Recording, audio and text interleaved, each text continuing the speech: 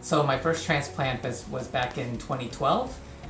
It was a big deal for me. My mom and I, we drove out to California and we spent a lot of money to get this big transplant. It was like 3,000 grafts with a big strip cut out from the back of my head.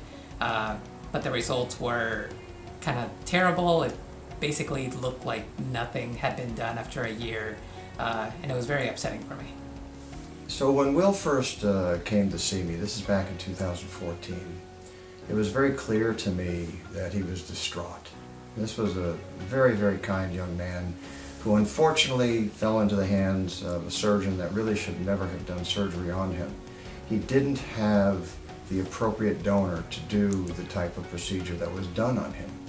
He had a case done with a strip excision and apparently over 3,000 grafts.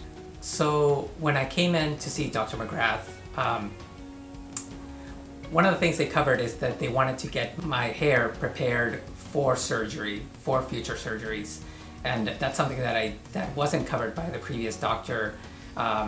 So the first thing we did was do ACell on top of my head and to get my hair nice and thick and ready for transplantation. When he first arrived to me, for the most part, I had nothing. We realized right away that we had to pull out all of our tools. So obviously we got him on the medication therapy, a combination of finasteride, minoxidil. He had not been optimized prior. And we also treated him with, at the time, ACell PRP injection therapy, and he did very well. And 9 months later, when he showed up, I would say he had at least a 50 to 75% improvement. We were able to get him to a point where he now had become a better candidate for me to actually go in and try to do surgery and try to improve what had been done wrong in that first go-around. The transplant that I had in California left a really ugly strip scar on the back of my head, which Dr. McGrath's team did their best to minimize it, and they did quite a bit. But they also did, after the 2 transplants on top of my head, they also did an FUE to cover up that strip scar, and that has been life-changing because like I can wear my hair really short on the sides, and it kind of opens up like whole other opportunities for hairstyling for me.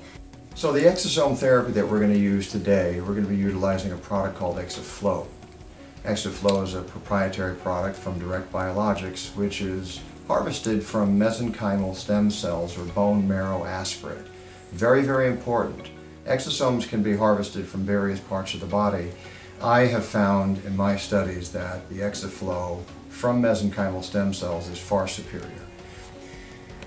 Where we are right now is in the donor region in the back of his head. We've pretty much utilized as much as we can such that he can still have some nice coverage in the back and not have it look like decimated donor. So today what we're going to be doing, if you notice, Will has a tremendous beard. So we are going to take and use the underside of his beard hair as our harvest point. We're going to see if we can get maybe 800 or 1,000 grafts today using beard hair, and then we're going to use that hair and come in some specific zones throughout the mid-scalp to try to give him some more density in some areas where it's still just a little bit thin.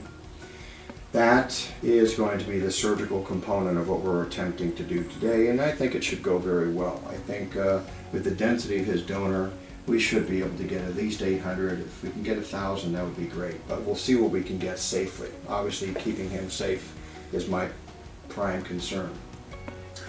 In conjunction with that, which I'm very excited about, we are going to also place some exosomes into Will's scalp. We're going to use about 5 cc's and utilize it throughout this central core. He's pretty happy with his hairline, and compared to where he started, obviously, you'll all agree that he looks much better. So we're going to do a little bit of exosomes along the temporal recesses and through the mid-scalp, and I'm very confident that that is going to give him a significant amount of improvement as well. So combined with what we're going to be able to harvest with FUE from his beard hair, as well as the application of the exosomes, I think we're going to have a real winner here. And hopefully this will be it. We'll get him fine-tuned and we'll be at the end of our journey, and he'll be happy and be able to move on from here forward.